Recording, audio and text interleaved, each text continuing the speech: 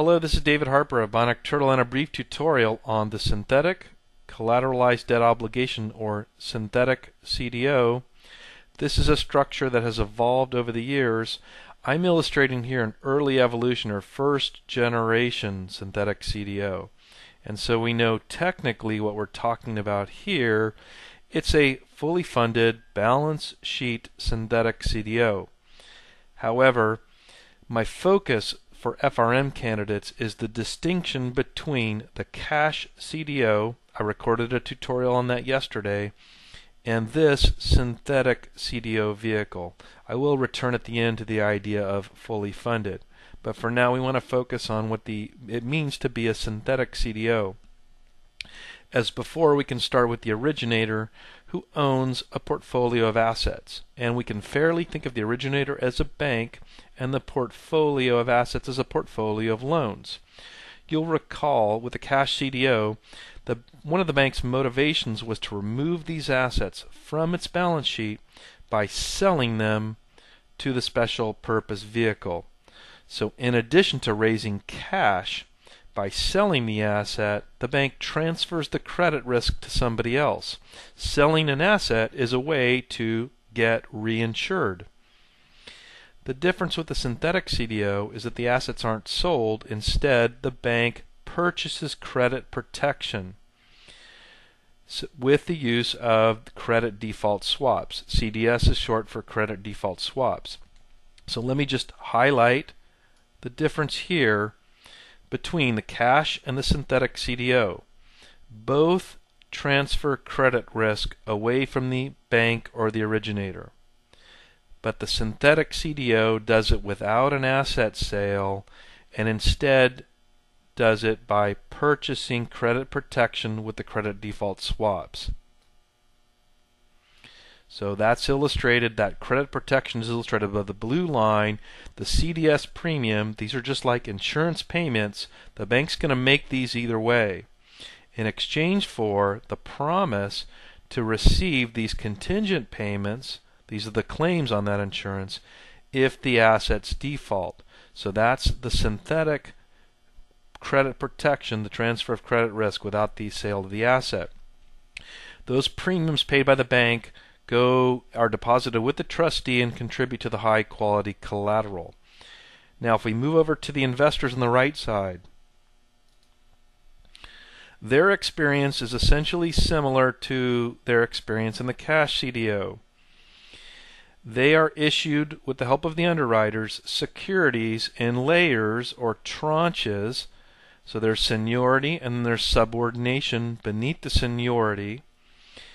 In exchange for those securities, which are promises of future repayment, the principal and interest, in exchange for that, they contribute their cash, the initial purchase.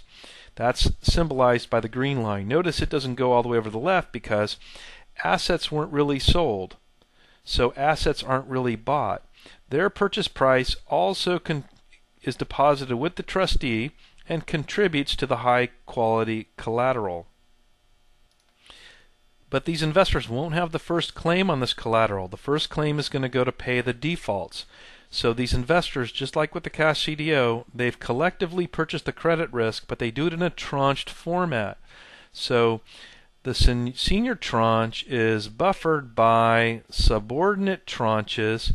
Also, there's additional protection in the form of over-collateralization and the excess spread, which I won't go into now.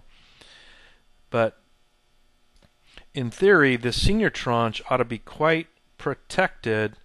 We've seen in the recent subprime meltdown that one of the problems was these senior tranches turned out to be quite leveraged in terms of their value, and they're very sensitive to defaults that start to bubble up from the lower tranches.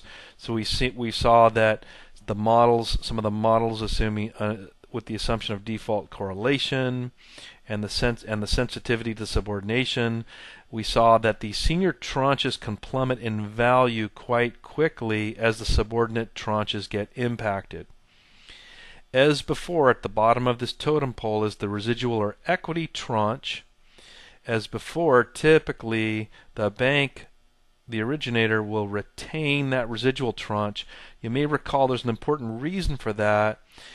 If the bank has to keep this lowest residual tranche, this riskiest piece, then it is incentivized to not package a portfolio of lemons because that it's on the hook for the riskiest piece.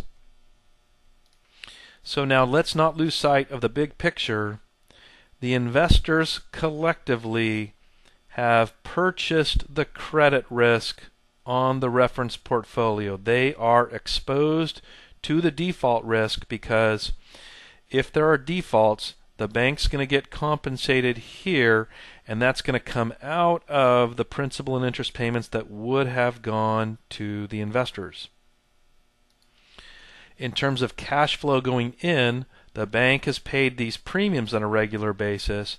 The investors have purchased their securities, so that we have those two sources of the high quality collateral. In addition to the fact that collateral is going to earn interest on its own, we have three sources of income there. How does it get paid out? That's according to the cash flow waterfall, which I've simplified here. And the highest claim on that collateral is the default payments. And that's illustrated again here by this red arrow.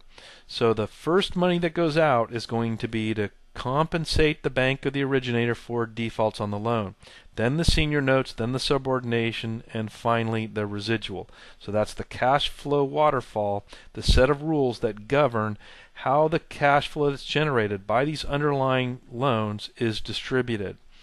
This cash flow waterfall naturally informs the risk-return profile of these different tranches. These senior tranches, again, should be, because they have a prior claim here, a high-ranking claim, they should be of higher quality and therefore of lower yield.